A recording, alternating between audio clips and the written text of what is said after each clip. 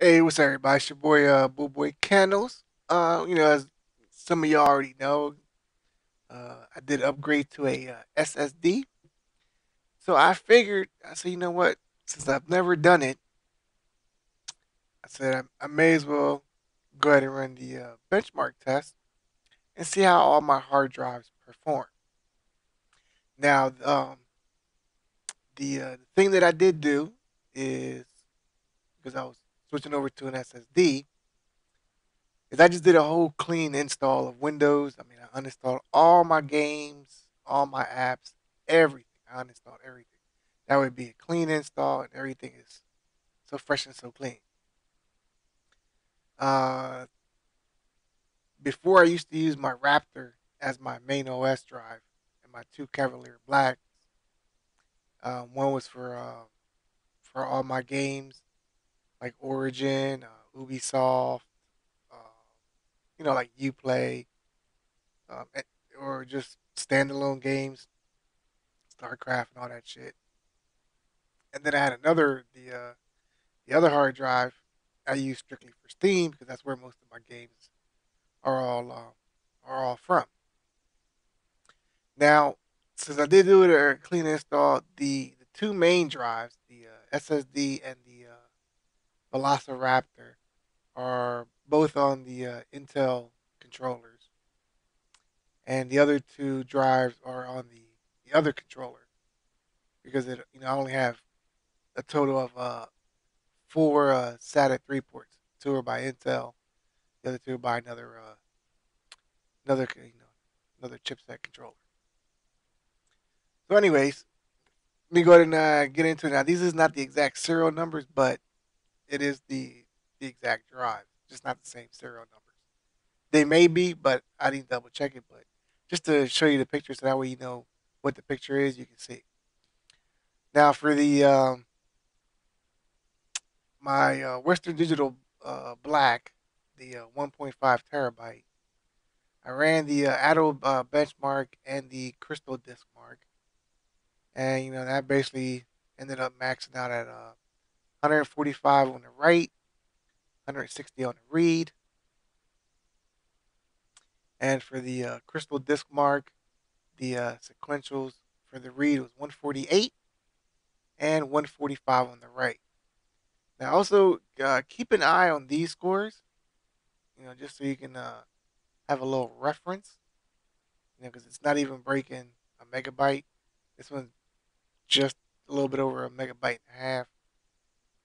So definitely keep an eye on these scores as well as I show you the other drives and how they perform. But these actually perform very, very well in sequential. Oh, and the other thing I did do as well is since I reinstalled everything, I reformatted all the drives so they're all clean. Like there was really nothing on them. So they're all pretty much pristine. All right, so let me go into the next one here, which is the 2 terabyte black Western, Western Digital Cavalier Black. And again, with that one, pretty close, 143 and 150. And then the sequential read and writes 146, 144. And this was pretty close to what the 1 terabyte is. And I think the one on the, well, not the 1 terabyte, the 1.5 terabyte. And I believe it said 1.599 was the score for the 1.5 terabyte. Now keep in mind, both these Cavalier Blacks are both the 64 meg cache SATA 3, and they're both running on the 6 gigabyte, setup. So let's go ahead and go over to the VelociRaptor. Now the VelociRaptor itself is a 32 meg cache instead of 64 meg cache. So the other two are better cache wise, where this one, the only advantage it has over it is that it's a faster RPM. Instead of 7,500 RPM, it's 10,000 RPM, which I thought was kind of ironic because the scores were actually pretty. I think the other ones did better on the Addo test. This was like 142, 149, and then for the sequentials, 145, 142. But on the 4K test, this one actually did better.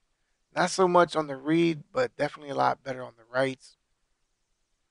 So, like I said, keep an eye on these last three, but definitely the top numbers that were pretty much matched evenly. Let's see, 145, 142, 146, 144, 148, 145. So the 1.5 was actually pretty much better than all three of them, but not so much in the other tests. But still, nonetheless, great score. Great great speeds. Anyway, let's go ahead and jump over to the SSD, which is like I said, the Samsung A40 Pro series, and again, that's also on the SATA 3 with using the Intel controllers. And then, as we can see, the test on that one is substantially higher. Got 510 on the read, 495 on the writes, and the 4K test. Well, it just puts the others all to shame. But that's to be expected. It is an SSD, but definitely sequentials. That's where I hope to see a big improvement in how things run overall on the system. So we can see because I know like Guild Wars 2 and Secret World and a few other RPGs that I play, they're more read oriented, constantly reading, loading big ass stuff. So games like that, they should definitely benefit. I know it may benefit a little bit, but I'm not gonna really notice a difference at all. With like Battlefield 3 or like Call of Duty, especially Call of Duty. I know that I ain't gonna see a bit of difference. But certain games I will keep on the SSD, and then the other games where I know it doesn't really have to tax the I/O as much, then I'll keep those on the other drives like I've been doing. Anyways, this is your boy Bullboy Kennels, and as always, keep them scratching. Peace.